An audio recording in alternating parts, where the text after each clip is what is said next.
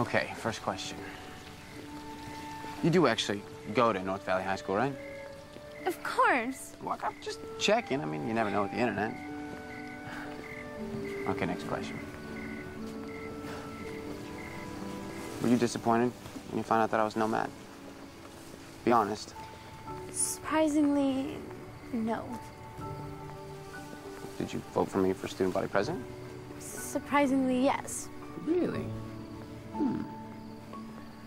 Okay, I got it. All right, given the choice, would you rather have a rice cake or a Big Mac? A Big Mac. What does that matter? Well, I like a girl with a hearty appetite. And besides, you just eliminated about 50% of the girls in our class.